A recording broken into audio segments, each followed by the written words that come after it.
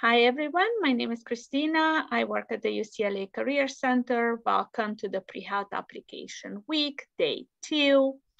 Our presentation today is You Got Mail, How to Ask Professors for Letters of Recommendation. You can see the agenda on the screen. And I will stop share now, and I will invite our guest speaker, Jay Fallon, to start his presentation. Thank you so much for doing this for us. Well, you're welcome. And thank you, Christina, so much for having me. I hope everyone is able then to see my screen. I'll make the slides full screen as necessary, but I hope that you are all doing well. And I appreciate you coming at 5 p.m. on a Tuesday. So let's start right in. Although the title was about getting effective letters of recommendation, I'm going to step back a little bit from there, because I think before that's even possible, you have to have developed an effective relationship with various people in your life, people at UCLA. The stuff that I'm going to be talking about tonight comes from a book that I've written with my friend Terry Burnham. He's on the left there, I'm on the right. In younger days, we've worked together for many, many years, but we have a book coming out this summer, and it's called The Secret Syllabus. We wrote it to help students who are in college and they want to get the best outcomes from their college experience, but they don't always know how to do it, what to do to get mentors, to get a recommendation letter, and so on. So I will be drawing upon that. The Secret Syllabus is available on Amazon now. You can pre-order it, but I don't think it comes out until July or something like that, but you may decide that you want to buy it. Okay, the way I'll talk about this is that you first need to think about an overall relationship strategy. That sounds kind of weird and scary, but it's going to be a useful thing to have as you move through your career at UCLA. Then I'm going to give you some very specific guidance on things that I think are helpful, things that are less helpful when you're trying to develop these professional relationships, and then some specifics about asking for and getting a good recommendation letter. Now, there's a game that I play with a class that I teach sometimes, and we're not going to do it here today because I'm going to go through a ton of material very quickly for you. You can go back, I'll make the slides available. But one of the things I do is I ask students to think about one of their least effective teachers. And sometimes this will happen. A teacher will need recommendations from students. And the teacher would say, I'm coming up for an important job review. Will you write a 1-paragraph positive review of me? And I have the students write this. This is about one of their least effective teachers. Then we do another exercise where I say, think about your best teacher that you've had in college and imagine that they've asked you this. I'm coming up for an important job review. Will you write a 1-paragraph positive review of me? Then what we do, and this is based on some published research that came up with similar findings to what I'll find. What do you think are the features that come up when people are trying to write a positive letter, but it's about their least favorite teacher that they had in college? Turns out that as you read through these, stuff comes out between the lines. You're like, yeah, the words are positive, but I'm not sure this is the person that we want to accept in this program, or the person we want to give the award to, or whatever. What are the features? The features tend to be not very specific. They're vague generalizations. Well, they did this or they did that, but not a lot of specifics. The second is that they tend to be more about just effort and never about outcomes. They tend to be confined to a short period of time and so on. On the other hand, the strong recommendations have a lot of specificity. They did this thing, which is fantastic. They did this other thing. We've had interactions in all of these different contexts.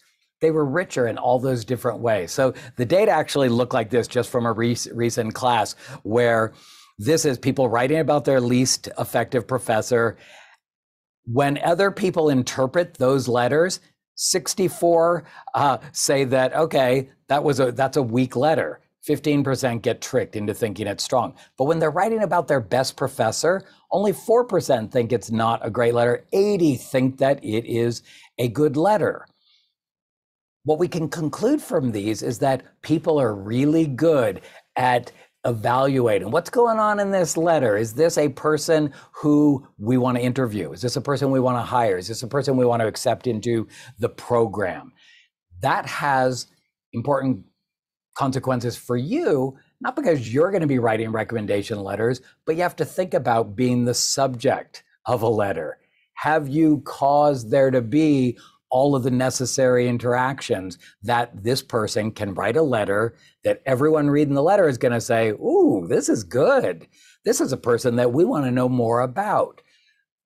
You can't rush that. You can't 3 years into college say, okay, now I'm going to have a deep, rich relationship with some faculty mentor. It's one of the few things that you can't just pull an all-nighter at some point late in your college career and say, all right, now I need to have great relationships so I get great letters of recommendation. It doesn't work. If you don't start early on, you're not going to be as successful at it. So for instance, you don't have to read this whole letter, but this was a letter I had to write about someone years ago. I liked her a lot, but I didn't think that she was going to thrive in graduate school. She wanted to pursue a program. So with pleasure, I provide a reference for Pearl. During the 1.5 years I've known her, she's impressed me with her commitment to blah, blah, blah, her thirst for knowledge, effusive personality. So she does want to learn, and she is a nice person. As her professor, I was able to interact with her in an academic situation. This class, considered one of the most difficult in the curriculum, Pearl did well. It almost just oozes mediocrity, because I don't want to say something that's not true, but I liked her. So I say, here's what we did in the class. Here's how she did. These are things that are all on the transcripts though. So it's not really adding a whole lot. And continue our discussions outside of class. She's engaged me in numerous conversations. I don't even say numerous great conversations, just we've talked a bunch. Now, contrast this with, what if I'm writing a letter about someone that I think is a truly remarkable student and that a school is going to be lucky to get her for one of their graduate programs? I had the chance to do that for someone else, a friend named Alicia. And from this letter, you see, for starters, better letters tend to be a little bit longer, but there's also a lot of specificity. It's a real pleasure for me to recommend Alicia. You start to see superlatives. I cannot imagine anyone better qualified for your program in the more than 10 years. So we have a long relationship. That's good. Impressed me with her unparalleled writing and teaching skills. So I have some experience with that. Her exceptional communication skills, her intelligence, her productive and constructive passion, blah, blah, blah. Then I get to say, in several beautifully written papers she synthesized and evaluated. Down here, I've never met someone as passionate in her love of language or as accomplished in the dexterity with which she uses it. Her vocabulary is prodigious, her skills of wordplay and language use spectacular. These are the things you want someone to say about her. Everywhere that Alicia applied, they accepted her. Every job she tried to get, they got. I'm not saying it's because of my letter, but I'm saying it's because she was the kind of person who had developed these relationships. So how do you do that? The first thing that you have to think about, as I said, is that it's a long game, that a relationship can't be rushed. If you're looking at a movie, yeah, they can do a montage.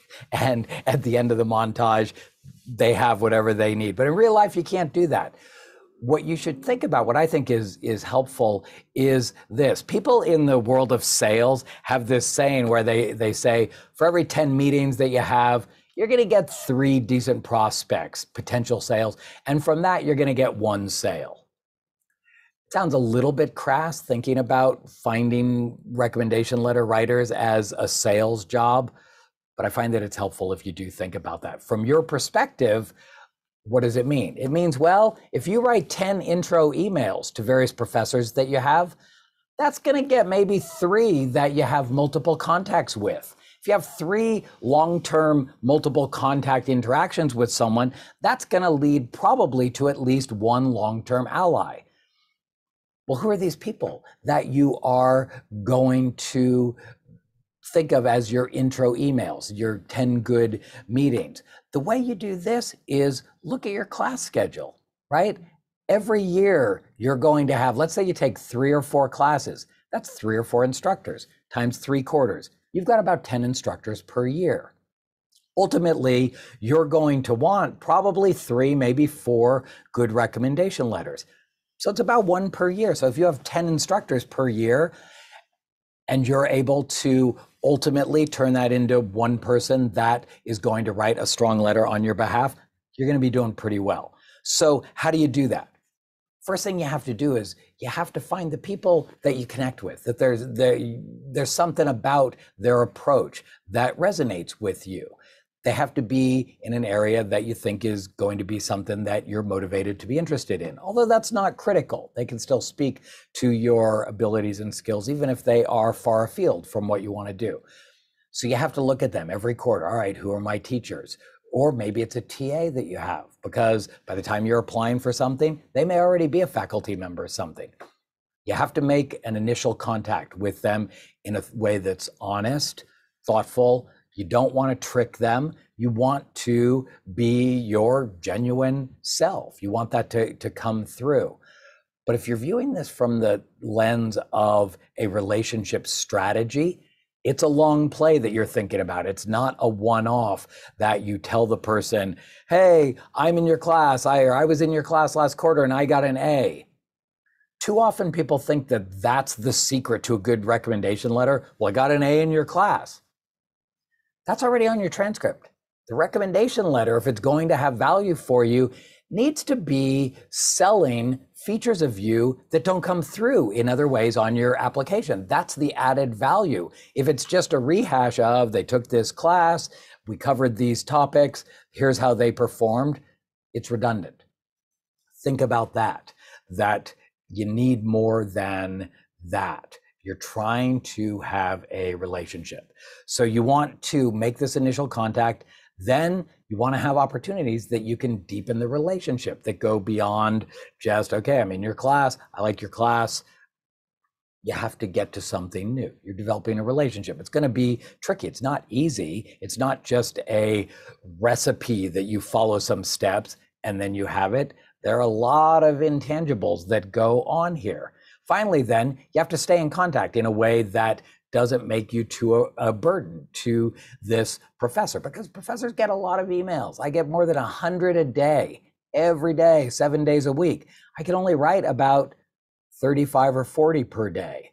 That means that invariably 60, 70 people every day I can't write back to. I feel bad about it, but it's just not physically possible. So something's going on that causes me to write back to one person, but not write back to another. So we're going to explore that, ways that you can nudge yourself into the pile of people who gets the response, which leads to the follow-up interaction, which leads to the mentoring, which leads to good things happening to you in your life. So this first take-home message that I would say is that you need a relationship strategy. You have to think very analytically about who are your instructors, who are the people in your world, how are you furthering your relationship with them. Every interaction, you are making an impression on them. So it's an opportunity to show yourself as someone who is amazing. You want to have multiple interactions with them. You want to have someone who is particularly knowledgeable about you. The key, especially right now in a pandemic world, but I'm going to say it's still the key, even if there were no COVID at all. The key comes down to how well can you communicate with these instructors, starting from the point where you are just one face in a big class, to you being one face in some office hours, to having repeated interactions with them. So what do you do? Let me give you some examples. So I said, after you've thought about who are the people that something about them you connect with, it's in a field that you like, how do you make that initial contact? What do you do? This is really hard. It's especially hard if you're someone like me. I am extremely shy. I'm awkward socially. I never went to a single office hours in all my years as an undergrad at UCLA because I get nervous, something like that. If I'm going somewhere and I don't know someone, it's very hard. So how do you make initial contact in a situation where if you don't, it might never happen? Let me show you a few examples that I've received from students. So here was one email that I got. An email is probably how this first interaction is going to be. So this student, Kim, writes to me, Dr. Phelan, I felt compelled to email you. Today was the best LS4. This is a class like LS7B. Today was the best LS4 lecture I have attended all quarter. The chicken codominance study, the evolution of antibiotic resistance, a young T.H. Morgan, and the raccoon pick were just a few highlights. I was positively giddy during and after lecture. I eagerly await your next lecture on Friday. Sincerely, Kim. P.S. I really enjoyed the group lunch I had with you back in the day when I was enrolled in LS2, spring quarter of 2013. You gave me life advice that really came through for me. Thanks. This is a great email. This is someone who I'm going to follow up with. She has done a bunch of things here. She said nice things about class. She's given me context. She's talked about the fact that she has enthusiasm for this subject. She's talked about the fact that she remembers a bunch of different stuff, not just the content, like the hardcore content, but the whole environment of the class. She reminds me that we had some previous interaction. And what is she asking for here? Nothing. She doesn't ask for anything. On my list of things to read in an email, someone saying positive stuff and not asking for anything, I like that. So I of course wrote back to her. I'm so glad that you're in this class and that you're having a good situation, whatever, that you're enjoying it. You'll have to stop by office hours one of these days. I'm kind of curious now to hear about, you know, the life advice or whatever, something like that. But I'm going to write back to her. Or something like this. Another student wrote, it's longer, but you know, it's still just 2 paragraphs.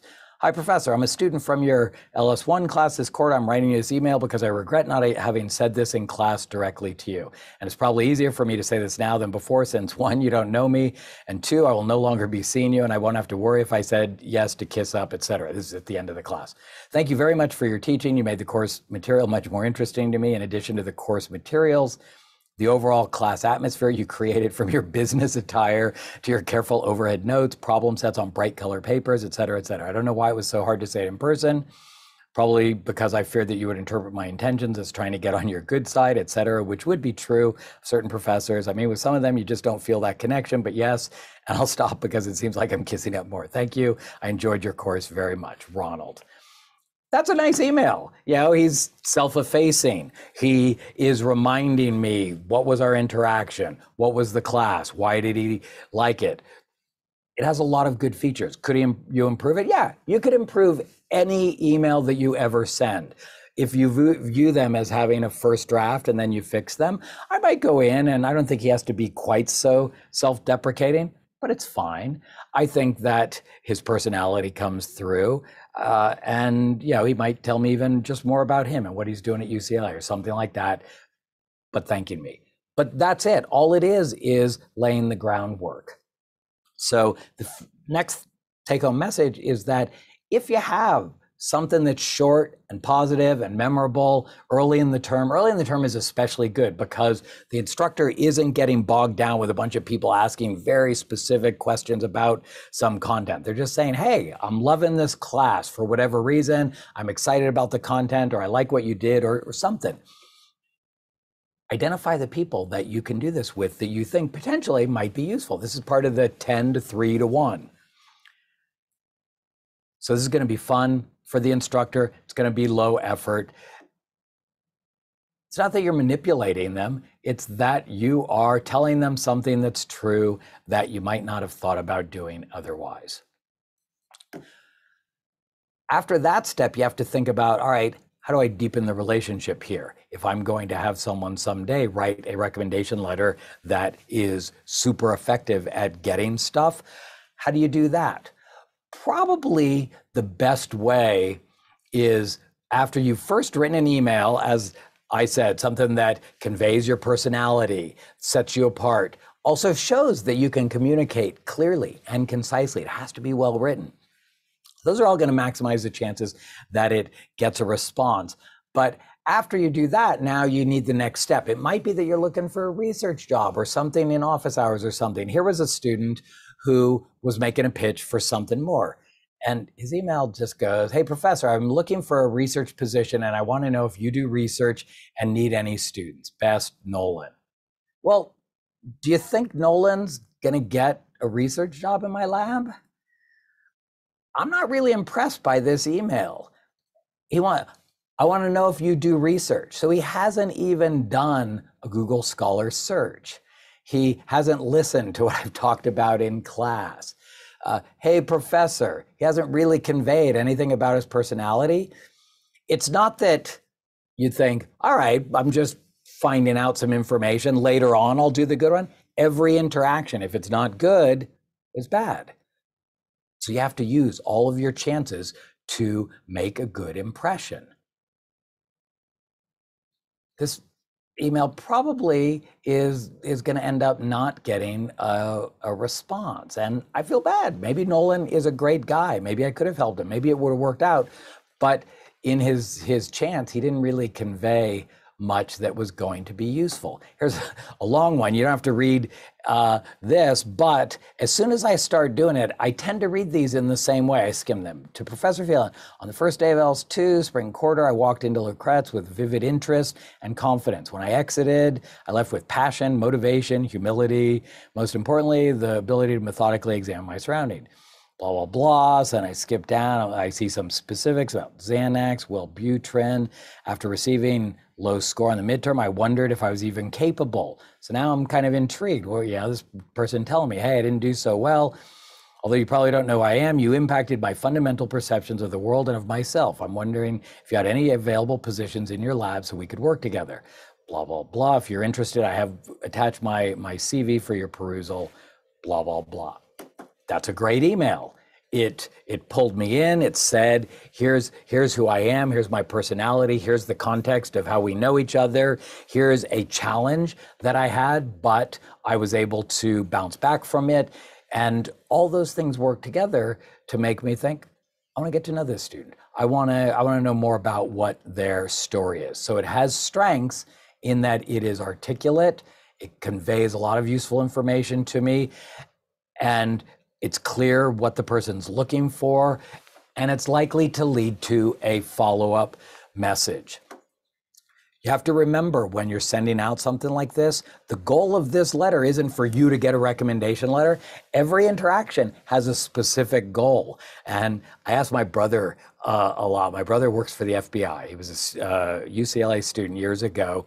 But in the FBI, a lot of what he does involves recruiting people who might have information that they want to share with him in exchange for something else. But I ask him, I say, so when you go into a meeting, what's your goal? And he says, in most cases, my goal isn't to get them to give me something. My goal is to get the next meeting. And I like that because it can change how you act. If your email is written with the goal of having another interaction, then that helps you know what you should do when you're doing that. Or you might have this. Here's another email that I get. I get these all the time. Dear Dr. Phelan, I wish to apply for a research position in ecology, environmental, remote sensing, or hydrology in your group. Currently, I'm studying ecology at Yunnan University, a famous 211 university in China. This was odd for me to get because I don't do environmental remote sensing. I don't do hydrology. Feels like he hasn't done his homework on me. Then he says, I'm studying at a famous 211 university. Well, he puts 211 in quotes, maybe because he thinks I don't know what it is, which I didn't. So I was just a little bit off put. As I read down the letter, it feels like he just blasted this out to 100 people trying to find a job. That was the sense I got, that there was no connection to me or some interaction we had. Therefore, I don't feel like he's legitimately approaching me about maybe having some opportunity together. So in that case, that's a huge fail. That I don't think that there's some reason why we would have further interactions. What about something like this? This guy says, hi, Professor Phelan. You probably don't remember me at all. My name is Tony. I was a student in your LS2 class. I had lunch with you a few times too. I'm contacting you because I'm wondering if you're doing any sort of research. And if you are, would you be willing to take me as an undergrad research assistant? Blah, blah, blah. He says a few others, but he has some specific information in this email where he's telling me what our interactions were. He's saying that he he contacted me before about it, but I had told him that nothing was going on. But then he says some nice things. This is specifically why I'm approaching you. So in contrast with the previous one, I at least am reading this knowing that this is not a batch letter that he has cranked out to a whole bunch of other people.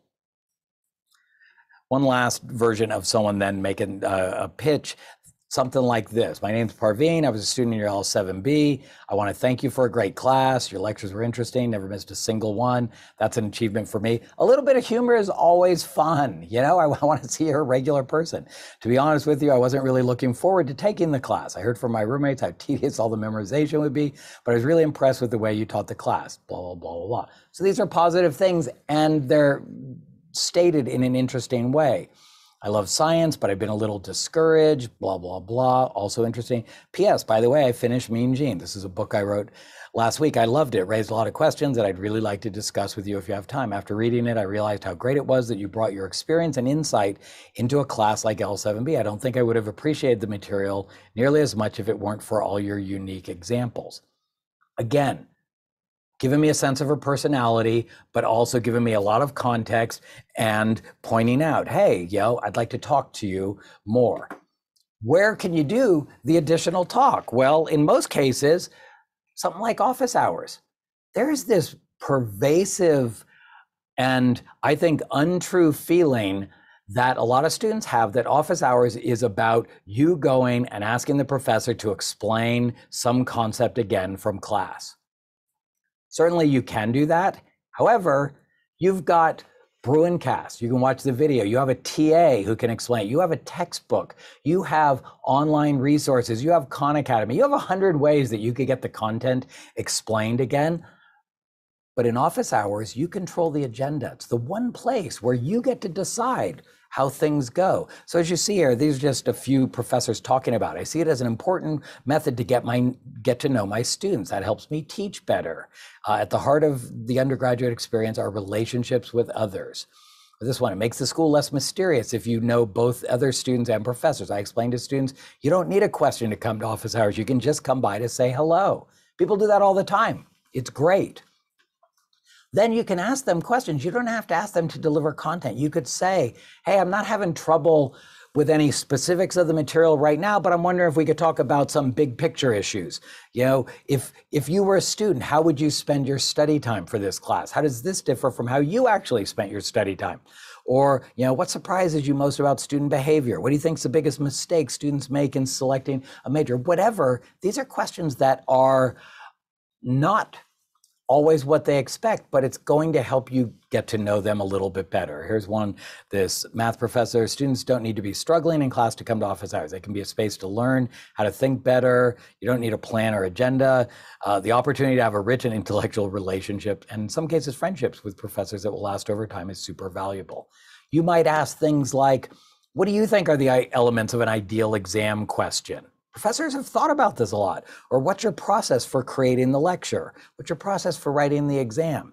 As you do these things, you're going to discover some things about them. Now you're talking about real stuff with them. That's the foundation of a relationship. It differs from you treating them like a resource, like a living Wikipedia. Tell me this again. Describe photosynthesis again. That doesn't deepen your relationship at all. And it kind of just, doesn't use your time with them in the best possible ways. Here's another one. Conversations often also go beyond the course material into how the ideas are connected to other fields and applicable to the students' long-term goals. That's critical because those are things that your professor is going to write in the recommendation letter about how they've seen your career goals change and mature and develop over time. Well, how do they know about that? Only if they've had those interactions about those sorts of things. You have to make that happen. Some professors might just naturally ask you those questions, but a lot of them might just sit there in a passive way until you turn it into something where you are engaging in substantive ways about big, important issues. Remember that every one of your professors got a PhD. They had to figure out a route through school. They probably had some struggles you could ask about. The options for what you can talk about are huge. Key thing is, when you are there, you have to get inside their head. You have to model their world, what's going on in their world. So you have to be polite, considerate. Even if it's office hours, say, hey, is this a good time to talk? When you leave, hey, thank you so much for everything you shared or something. Be prepared in terms of have these things written down ahead of time if you can, and give them context. This is my name. My name is Jay, and I'm in your class, and we talked about this last week. Even if you think that they're going to remember that from last week, this quarter, I have, I think, 700 students. I had that many last quarter, the quarter before. It's hard to remember all of them all the time. As soon as you nudge me, then I remember it. If you say it immediately, hey, my name is Christina, blah, blah, blah, blah, blah, then I get to say, yes, of course I know that. But now I'm like, thank God, she told me her name again. I had forgotten. And you fill in the gaps. Remember, we talked about this. You follow up. So you want to be really strategic in what you're doing there. This was an article. There are people who actually study office hours, and they looked at the relationship between office hours visits and academic performance. Most people, literally the majority, never go to office hours. Not that many people go 3 to 5 times. You don't have to go every time. If you go every other week, that's one time. That's perfect. That's fine. But what they showed was a significant positive relationship with academic outcomes. People will tell you this. Everyone will say, oh, you got to go to office hours. What I'm telling you is that you have to go to office hours and use them wisely with the goal of nurturing these relationships, not with the goal of getting your professor to say the descriptions of contents again. Sometimes that's fine, but you can do more with that. So here's another take-home message. Remember, you set the agenda, so you want to explore deeper lessons about motivation or passion or learning or career paths, intellectual exploration. All of those things can be accomplished in office hours, but it's up to you to make that happen. You make it happen by thinking about it. And I'll tell you right now that there are so many students at UCLA who they think they have it all figured out. They imagine, oh yeah, everyone told me go to office hours. So I go to office hours and I have a list of 32 content questions that I'm going to ask. They think that they're developing a relationship. They're not. They're just trying to get them to be their own private tutor for the class, which is not that satisfying for them. But when you then ask this big picture question, they're going to look at you if it's one of these group office hours, and they're going to give you the evil eye and do a heavy sigh like, all right, now we have to wait for a few minutes for this so I can get back to explaining, photosynthesis again or something like that.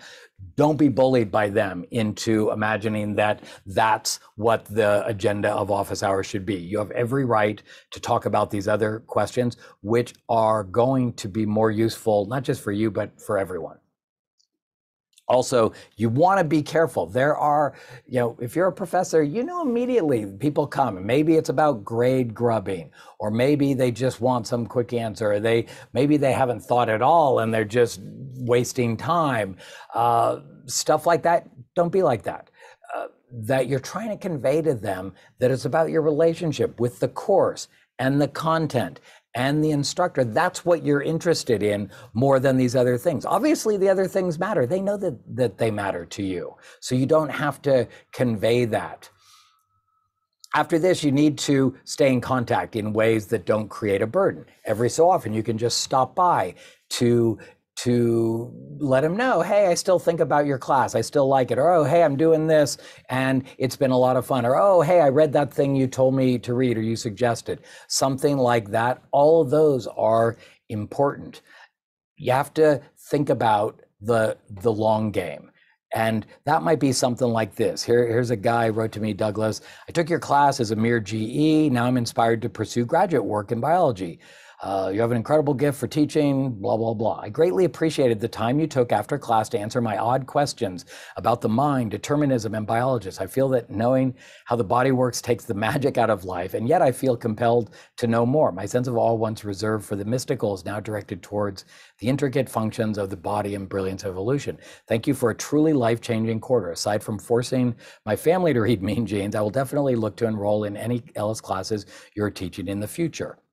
Again, he's not asking for anything, but he's telling me about the class, its impact on him. He's conveying his personality. He's showing a little bit of humor. He's showing me that he can write beautiful paragraphs, beautiful sentences, all the things that are going to play into my letter about him someday when he asks for it. This is going to help him with a ton of different stuff throughout his academic career, in all likelihood. Here was another person, another long one, just after the fact. Also, I would like you to know that you are the reason that I ended up applying to Harvard. Before we talked about it, I thought that I wasn't really Harvard material, and I was probably better off just being happy with my West Coast options. Your encouragement to apply and your enthusiasm for the opportunities that presented themselves during your education there made me want to apply. Here I am now with the chance to attend. Blah, blah, blah. I would sincerely like to thank you for your help. He might have thought, wow, now I'm done. I got in where I want. Not true. You always need additional stuff. Don't view the rec letter as the end game. You're going to finish medical school and then you're going to want something else. You come back to those professors. Now they've known you even longer and they can talk about your maturation or other things. So don't neglect that. These people, they need other stuff, and your professor will help them. This was someone who wrote to me, I know you won't remember me, but I took your class 8 years ago, blah, blah, blah, then something else. I'm writing because my students, I teach high school now, just took their AP bio exam yesterday, and I was reflecting today on how I got here and who helped me along the way. Well, this turns out to be a great email that she wrote, and it was so good. I looked into, well, what's she doing teaching this AP bio class? I invited her to bring her class to UCLA and her students. And then there's this big award for the National Association of Biology Teachers. So I helped with a nomination for her to get Biology Teacher of the Year in California, which she got, because I thought she's an amazing person. So she wasn't even asking for anything, but she still got it because we had this relationship, and I thought she should get something. She should get, recognition or something like this. And there are a million different ways to do that. You probably don't remember me. I'm currently in Madagascar working as a Peace Corps volunteer, not asking for anything, just telling me stuff. But you don't want to neglect the long game. Little notes that just tell me what's going on. I get these all the time. I love getting them. They just keep you in the forefront of my mind, and they help me with subsequent letters.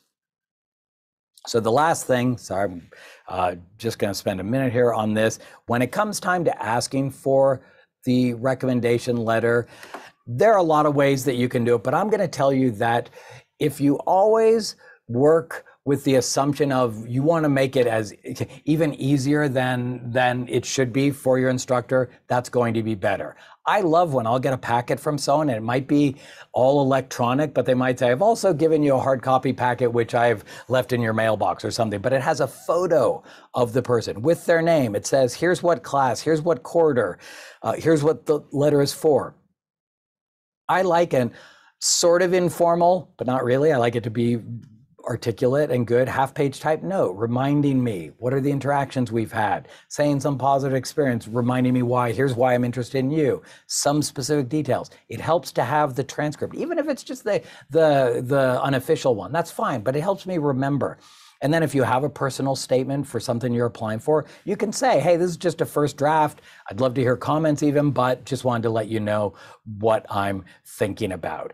And then you send the letter, you say, remind again, here's who I am, here's what I'm doing. I frequently attended your office hours, blah, blah, blah. Thank you so much, blah, blah, blah. And I'm gonna stop here. I can take any questions on anything. I should say too that every professor is different. The stuff that I'm saying, these are experiences of a lot of people that I talk to about this. It's certainly not universal, but I'm just giving you my experiences. I've written recommendation letters for more than 400 students at UCLA and a couple other schools over the years. So I have done a lot. I try to find out which ones work, which ones don't, to see how things go. Because if I spend time on the letter, I want to know that they get all the things that they want. I end up having a vested interest, and I almost feel like if they don't get what they want, that somehow I've let them down, the people that I have a good relationship with. All right, Thank Christina, you so much. Thank you for the presentation. I learned a lot. Thankfully, I'm saying pretty much the same things when students ask me, so I'm happy that I somehow intuitively know what to say. So there are 3 questions in the Q&A. The first one, I am a transfer student that is graduating this June. I don't know who to choose to write a letter of rec for me, a professor who knows me better at community college or someone more prestigious at UCLA that probably doesn't remember me, but once said to all her students that she writes strong recommendation letters as long as we attend office hours.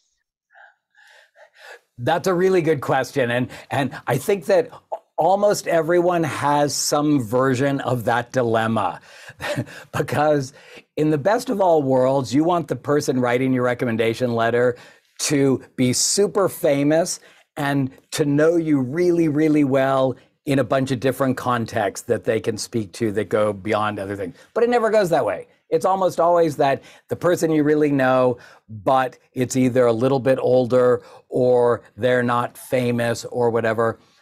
In my experience, and I think Christina probably has a lot to say about this too. In my experience, the letter that can speak more specifically to you as a person, these are her strengths, these are her weaknesses, these are the specific aspects of her passion that come through. Those things that are not conveyed by your transcript, then it's going to have more value. So in this case, I would say, all right, well, you've transferred from the community college, but you still have time at UCLA. So you should be developing these relationships too, so that you have options. But if you were at the point where, okay, now I'm applying and the people at UCLA, I don't have anyone who would have any recognition of me if they saw my face, I still might lean towards the person you know better because you want the letter to add value to your thing. That said, the person says, people come to my office hours, that person is great. You know that they are open to having conversations in office hour that are going to be big picture if they think that's where we're going to get to know each other in a way that I can write about you. I agree. I think you should ask the person who knows you best, because that letter will be stronger and you spent equal time at your community college and UCLA. So I would go with the person who knows you better. Yeah. And also don't imagine that, oh, it's a community college, so that's maybe not as prestigious as UCLA, therefore it holds less weight. Schools are going to view the fact that you were at a community college and then you were at UCLA and now you're applying for something else. That's awesome. That's the thing that says, hey, look at me. I'm not starting out in the best possible position. I am working my way through. I am, confronting these challenges and I'm succeeding. So the fact that a recommendation letter might be from this person from the community college, not only is it not necessarily a negative, it could be a big positive. I don't know, Jay, if you have used Interfolio, but if you have, can you walk us through how to use it? Well, yes, I have used it all the time. Walking you through how to use it, I have no idea. What happens is students sign up for an account, then they decide on where they're applying or what they're doing. Then what happens is when they say, here's the school, here's the school, here's the school, and the schools will tell you, okay, if you're applying, let's say it's medical school, they'll say, here's the information, and you enter it, I know, somehow in Interfolio. From my perspective as a letter writer, what happens is as soon as you say, here's the person's email address who's writing me the letter, I get an email, an auto-generated email from Interfolio that comes to me and says, Christina has requested that you write a recommendation letter. Click on this link and it will take you to the form. So if it's a specific form for, NYU. That's what shows up there, and I answer their questions, and then I click submit. Usually it'll have their form, and then somewhere it will say, do you want to upload a letter? Because what I like to do is I write a letter, one letter, I put it on my UCLA letterhead, I have my signature on it, I save it as a PDF.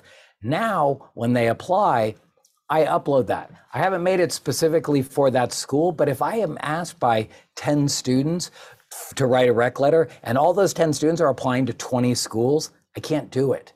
But through Interfolio, I'll have a letter that will apply for all these. I might write 2 letters if they have graduate school applications versus medical school applications, but I still can use that one letter for all of them. Also, it means that I don't have to send a hard copy in, which it requires me to get the address, to feed an envelope into my printer, to then feed another envelope into my printer when I've printed on the wrong side, to fold it up, to get to the post office, all that. You definitely want to use either Interfolio, or there are a couple of recommendation letter services. They're all pretty much equivalent in terms of being very, very good. So, but that's all I know about the specifics. Thank you. Next question. What should we do if we are in our 3rd year and have been going about this the wrong way? Is there a way to expedite the process since this seems more suitable for a 1st year or 2nd year? All right, first off, don't feel bad, okay? I told you, I never went to a single office hour at UCLA. I struggled a lot. No teacher knew who I was at all, as I bounced down to academic probation or even subject to dismissal. But by the end, I was able to, I went to Yale for a master's degree. I then got into Harvard for a PhD. I was able to come back here for a job. So even if you've started off slow or you've neglected this, you can recover. But there is no shortcut. So what you have to do is you have to very quickly start nurturing these relationships.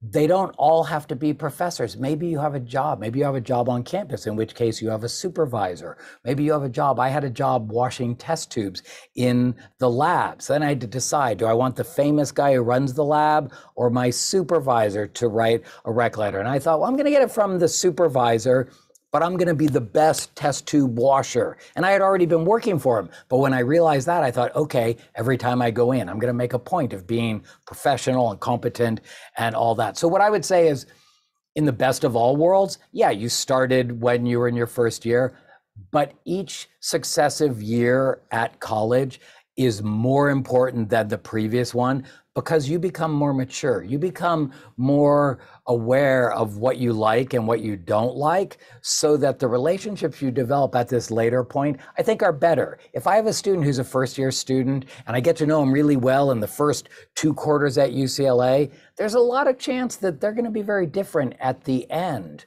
And then that maybe isn't going to be as useful later on. Maybe the relationship keeps going, but I wouldn't worry. But I would say that there is no shortcut. So if you're in your 3rd year, you have to develop relationships with at least a couple people this quarter, but it's perfect time to do it this quarter.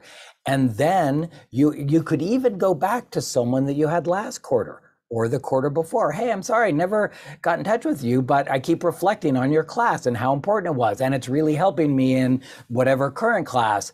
And then you might, if they write a nice email back, you might say, would you mind if I ever stop by your office hours? And if other students in your class don't have questions, I just have a few questions about, as I'm trying to figure out my future plans, that I would love to hear some insights from you. So you can sort of reach back a little bit to the people that you had the interaction with, but developed a relationship. So it's never too late, right? You must be a mind reader, because that was the next question. How do you pick up a relationship? So perfect. Thank you for answering that one too. Mm-hmm.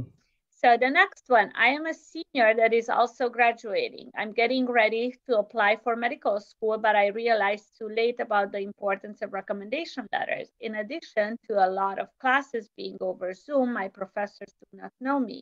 Is there any advice on what I should do? Yeah, that's a tough question. I think a lot of people are in this position, but the first step I would say, well, the first step would be don't neglect the fact that you're not applying until June. So you are in a class this quarter where you can convey who you are. And there are a lot of topics that you can discuss with instructors this quarter that, wow, it's so weird for me that most of my college has been Zoom and, I don't have these relationships. That's a good opening to talk about. How did you figure out what you wanted to study? How did you decide about applying? And then I would do the same thing. I would write back to the people that you previously had, maybe on Zoom, and say, hey, now that we're on campus, I know that I'm not in your class and maybe I'm not allowed to come to your office hours, but if it's at all possible, I would love to be able to do that. I missed out on a lot of that as part of UCLA, and I'm realizing that that is an experience that would have been useful for me. Is there any way that I might be able to stop by sometime? And you just go with that because they're going to say yes. They're going to understand that part of their job is mentoring people, helping people, writing rec letters. So always start, of course, and you've hopefully got this from the rec letters, remembering that all of your professors are humans, and it doesn't matter how famous they are, how good they are. Everybody likes a little specific praise. My co-author on my book, The Secret Syllabus, Terry, he'll forward me emails from his students that are really nice. And he always asks me, he's like, do you ever tire of praise? And that's our joke, because of course we don't. No one does. It helps. Just do that. It can't be fake. It has to be true, but you should be praising them. And that's part of the explanation probably for why you're trying to contact them. But you can reach back a little bit and you at least have, I think, I'm not going to say a good excuse, but you have a good explanation that this is Zoom, this is weird. So asking now if you could see someone in person makes a lot of sense. So we are at 6 o'clock. We have 3 more questions. So I'm going to try to speed it up a little bit because I don't want to take too much of your time. Do you know if we have free access to Interfolio through UCLA? I don't know. And but I am going to say, yeah, again, as a professor and a person who writes a lot of recommendation letters, just pay for it, whatever it is, if you do have to pay, because the few times where people are like, oh, do you mind if I just send you the list of addresses, blah, blah, blah. It's brutal because I do so many of these. And I recently, one day, it was only for like 3 or 4 people, but I had to send out something like, 24 letters. It took me almost, half of my Saturday just doing that. Whereas if it had been Interfolio, which they could have used, it would have taken me, 10% of that.